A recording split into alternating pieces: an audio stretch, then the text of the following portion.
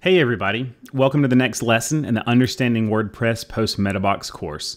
And in this lesson, we're going to jump right into writing some code in order to get us a little bit familiar with the WordPress Metabox API. After that, we're going to talk about the project that we're going to be building throughout the remainder of this course.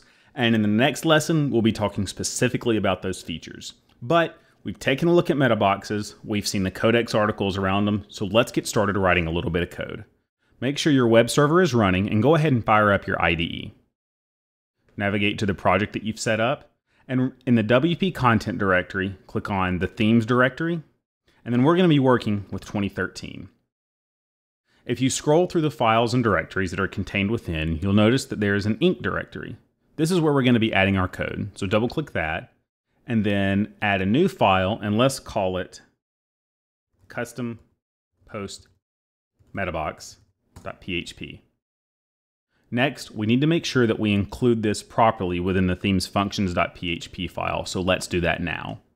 Return to the root of the theme directory and click on functions.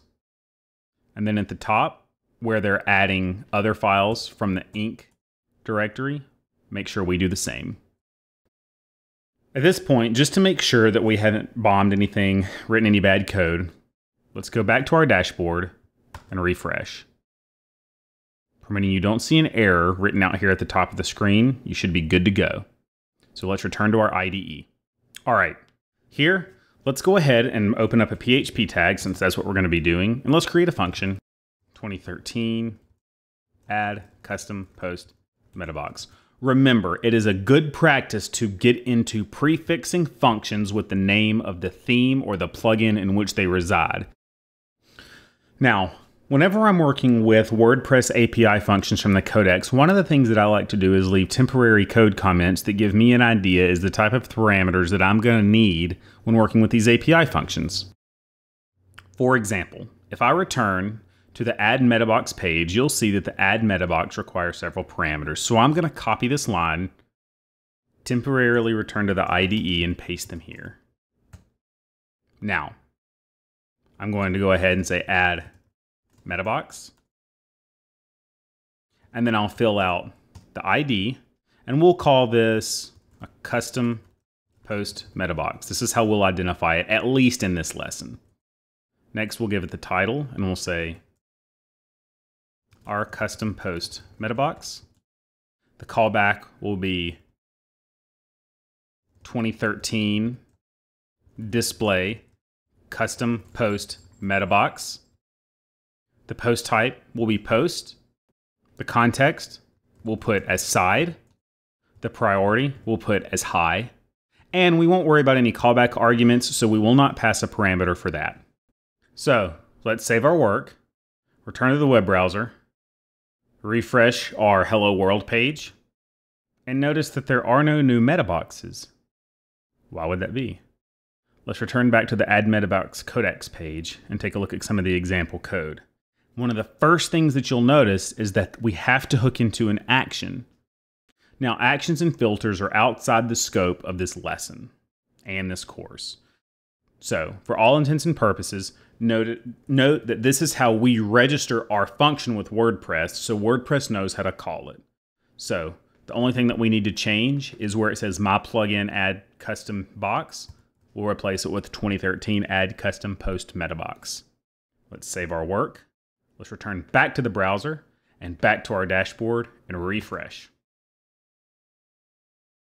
Now notice, we have a new custom post metabox displayed here. However, it's full of a warning. In fact, it says that it's trying to call a function that is a valid callback that doesn't exist. If you hop back to your IDE, you'll notice that we have a function here, our callback, 2013 display custom post metabox, and we never defined it. So let's go ahead and do that now. We won't worry about writing out any HTML or markup just yet, but let's save our work, return back to the browser, and refresh. Well, that fixed that problem, but our custom post metabox leaves a lot to be desired. So let's put a small notice in there just to dress it up a little bit. Let's go ahead and open up an HTML variable, and let's say strong welcome. And then let's put a break tag. And then we'll also say, this is our custom post meta box, and it will be used for demonstration purposes only. We'll say echo HTML. We'll save our work. We'll return back to the browser, and then we'll refresh the page. Notice here that we've got our message exactly as we've written in HTML, and it says exactly as what we've stated. It's relatively easy, right? Now later in the course, we're going to get into much more advanced functionality, but that's fine. We're laying the foundation for that work right now. So the next thing I want to do is experiment a little bit with what it means to change the priority and the location of our meta boxes. So let's return to our IDE. And rather than say that we want it to be on the side, let's see what options are available by going to the Add Meta Box Codex article, finding the priority option. It says high, core, default, or low. So let's try each of these. Right now we have high. Let's say core. Let's return to the browser, refresh.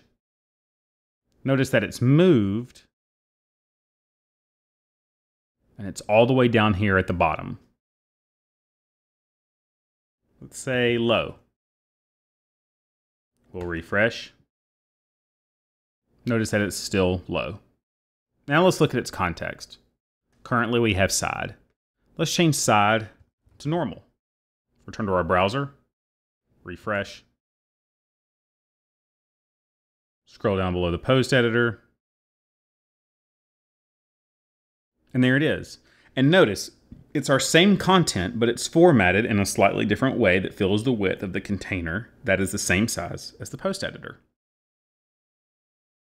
And then finally, under normal, we'll see what last option we have available. We have advanced. So let's see what happens if we put in advanced. Save our work and refresh our dashboard.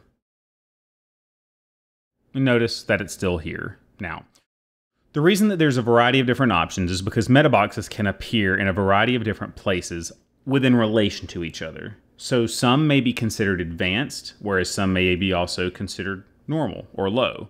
And the advanced and the normal may be about the same, but if you have two meta boxes, one of which is advanced and one of which is low, then the one that's low will be left lowest in the chain, and the one that's advanced will be left higher. So remember that meta boxes are related to one another in their positioning based on that context. So at this point, we've written some code. We can go ahead and remove this particular code comment in our IDE. We've hooked into the Add Meta Box action. We've written our first call into the Add Meta Box API, and we've even displayed something on the post screen. The last thing I want to show is that this is not available on the existing Pages screen. So let's look at About and click on Edit. And notice that nothing appears here. But if we were to hop back to our IDE and change Post to Page, then a refresh, there's our custom post meta box. Of course, at this point, it's disappeared from posts. As we move forward into this course, we're primarily going to be interested in only working with posts. So hopefully this has given you enough information for how to get started and some of the stuff that we're going to be doing. In the remainder of this course, we're going to be writing a plugin, which is not too far off from writing a file in the Inc directory. We'll clean those files up at the beginning of the next course, and then we'll plan the features for exactly what we're going to be doing throughout the remainder of the course. I'm really looking forward to planning the features as we're treating this like a true software project, which is really exciting, and it's going to pave the way for what we're going to be building. So I look forward to seeing you guys there, and I hope you're excited as well.